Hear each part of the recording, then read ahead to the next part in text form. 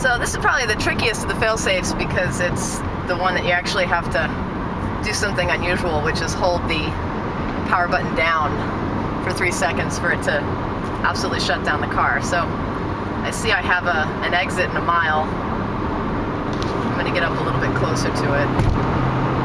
Oh, there's someone getting off here. Hazards on, up, hopping out of the car. Okay, so I'm just going to floor it, and then I'm going to hold the accelerator, then hold the power button down. So I'm going to floor it now. Yeah. And, okay, I'm going to start holding this down. 1, 2, oh dear. Car seems to be shut down. I'm coming up kind of, I'm just going to hit, I bet the brakes still, yeah they do. The brakes still work, but I'm not going to have any. Oh, here we go. Come on. Here we go.